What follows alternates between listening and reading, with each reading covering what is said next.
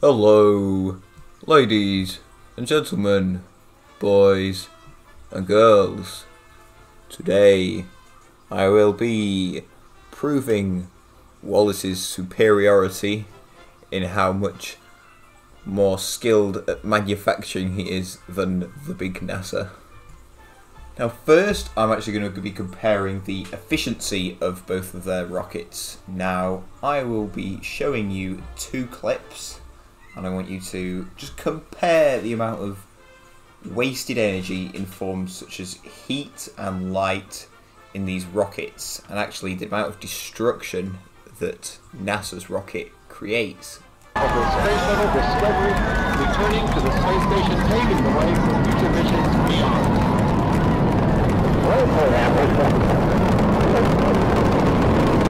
Now you've seen that, you saw how much smoke was created, how much fire, how much of all that. Now I just want you to witness the incredible efficiency of Wallace's beautiful rocket.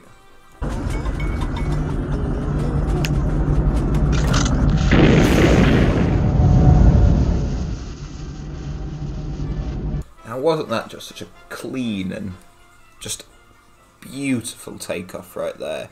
I'm just going to show you another clip of it taking off.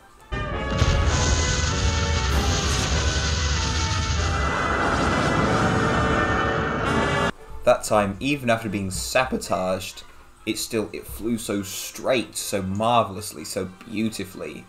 Maybe it's just Wallace's expertise as a pilot. In fact, there's another thing.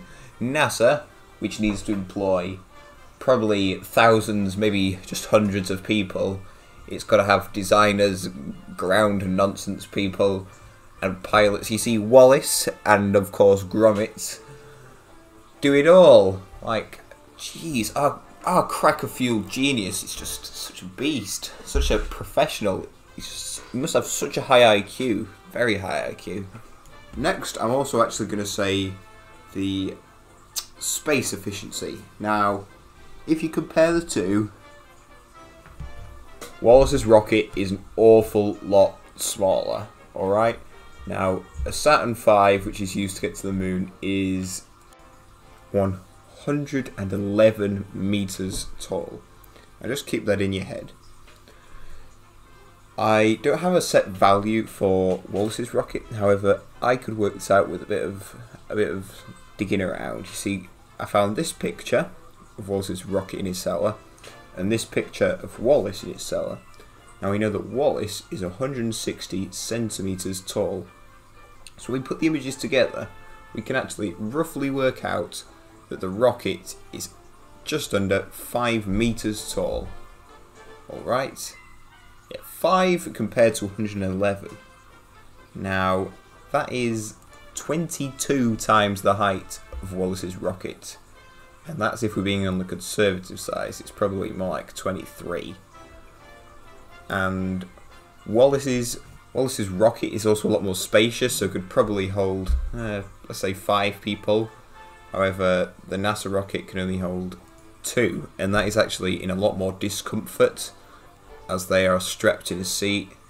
However, Wallace has a nice wallpapered room with furniture and entertainment such as cards. However, what I think is the most important thing in space travel, and the thing that Wallace's rocket outshines the weedy NASA space rockets the most, is actually speed. Now, actually the top speed, the highest speed of a Saturn V, this is without payload as well, 17.2 kilometers a second, right? Remember that. I can work out, with the time it took and the distance from the Earth to the Moon, Wallace's rocket, 2,496 kilometers a second, cutting a several-hour journey into only a matter of minutes, and also meaning Wallace's rocket is 145 times as fast as that puny NASA rocket. Now, thank you for watching this video. I mean, I hope it proved that Wallace is just as skilled as he seems, which, I mean, of course you already knew that, but yeah, just to hitting the points, those idiots that think that Wallace is not very big brain. Yeah, Wallace, most skilled man alive, huge IQ. Let's be honest, he's probably a god. See you later, goodbye. Oh, nicely done.